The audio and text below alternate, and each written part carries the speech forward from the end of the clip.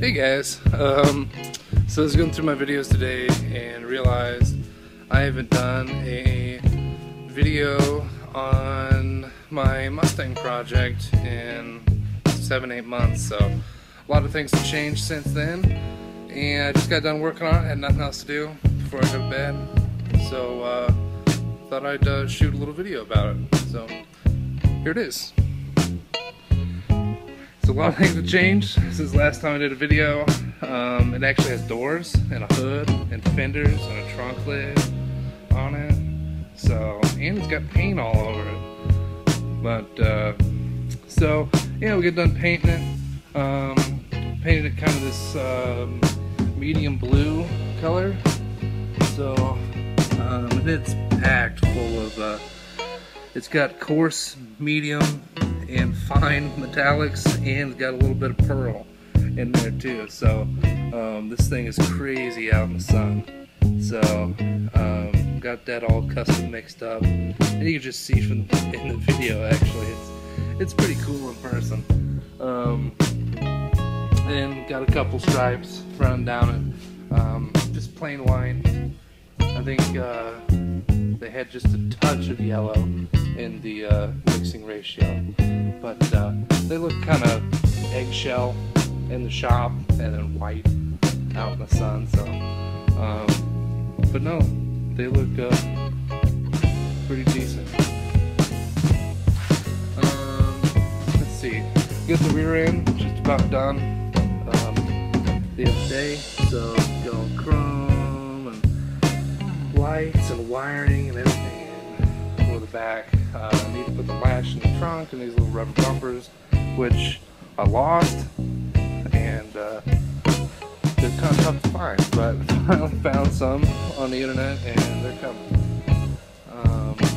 And I don't know if I showed them in the other video or not, but in 1968 they put on these god-awful, ugly reflectors in the back quarter panel. I don't know if that was some safety thing and they just stuck some big piece of crap in there or what they did, but they were not very subtle about it.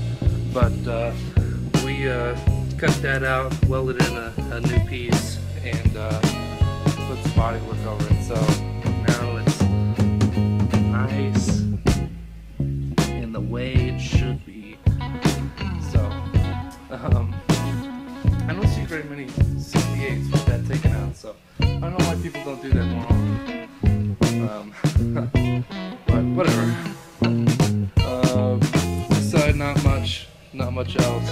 Everything done. Just got the door handle and the latch in, but pretty much it. Got all the wind lace and the gaskets for door seals in there. Going to the front, get the grill just about done. A couple more pieces to trim.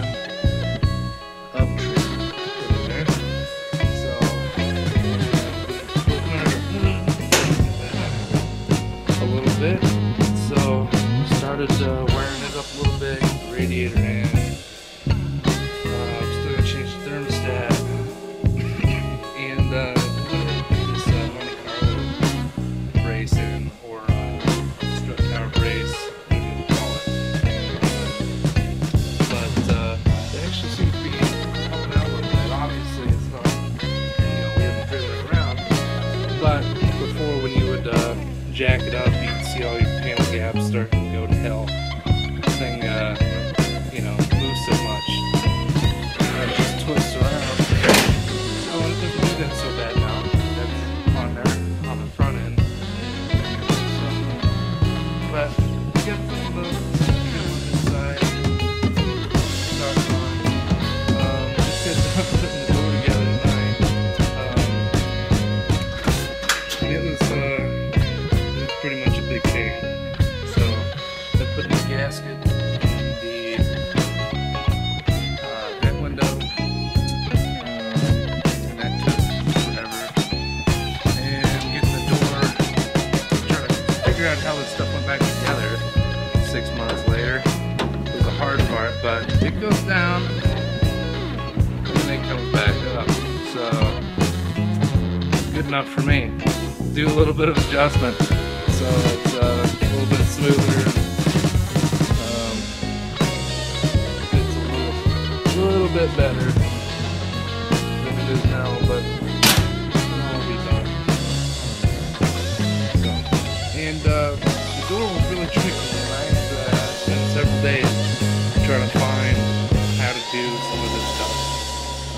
So if anybody owns one of these cars, or you know, has a car similar to this, and you know, they have any questions about putting this thing in that was a pain, please feel free to give me a comment or ask a question. So I do look at my comments fairly regularly. I just don't reply to a lot of them, especially those of you that want to be a little confrontational. So but no, feel free to ask. So I'm not an expert on anything, but I might have something to add. So and please, if you have any tips, please leave them in the comment box. So might save me a little bit of time trying to research some of this stuff. So anyways, yeah, thanks for watching, and she's looking good.